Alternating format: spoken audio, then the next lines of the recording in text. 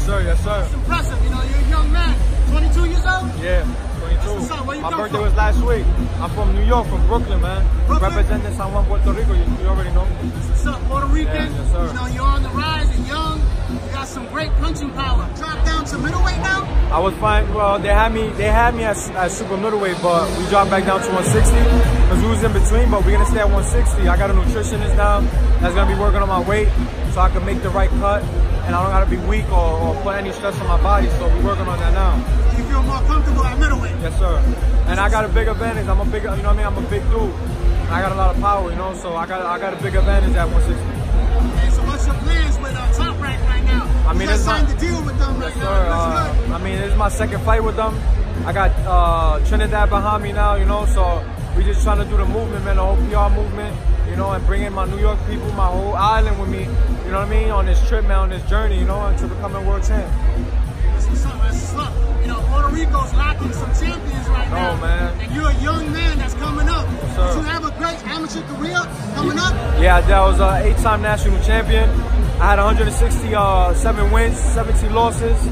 So I was all over, man, getting all the experience as I could. That's what's up, that's what's up. You fought for Puerto Rico or you fought for the U.S.? I fought for the U.S., then I was going to go to Puerto Rico. I lost in the semifinals in the Olympic trial qualifier. I had got injured. I was trying to go to PR, but I wound up, I ripped the tendon in my elbow. So I had to be out for like 5 months. So I missed all the tournaments at PR. So we just said, fuck it, we're going to go pro.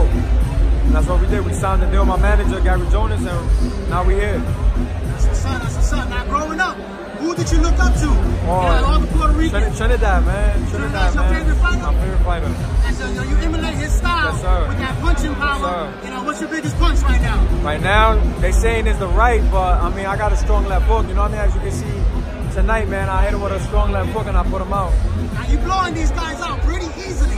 I saw you at Madison Square Garden on the Crawford versus Brown fight, and you knocked the guy out in the first round as well. Yes, sir. You know, it's time to step up that competition and see you up against real good stiff guys. Listen, man, I've been complaining. I want to step up, you know.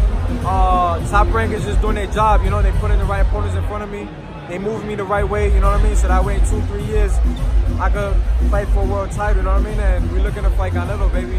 So you think you're 2 years away from a world title shot? I mean, hopefully, man, God willing, man. I leave everything in God's hands, you know. And if it's God's time, bro, if it's my time, God will make it happen for me, you know. But that's what I'm pushing for. But I don't know what God wants, you know, and all He has in store for me. That's what's plus, that's what's plus. Now, who are you looking at in the middleweight division in the future that you would like to fight? Who are the names out there that you would like to test yourself against? I like, man, what we've been talking about is Canelo, man. I don't got nothing against him, you know. That's one of my favorite fighters right now out.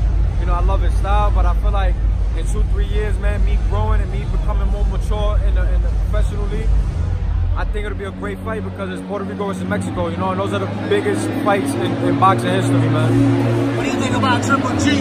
I like Triple G, you know, he's getting old, so he's entering his way out and shit. But you know, Canelo's the man right now. He's a cash cow, you know. So that's what we got our eyes on, man. That's what's up. Well, good luck in your future. Thank you, I appreciate it. Wish you all the best. Represent Brooklyn, Bushwick, Puerto Rico. Shout out to Calderon Boxing Talk. Much love, man, from me, be the chosen one, baby. From New York, Bushwick, baby.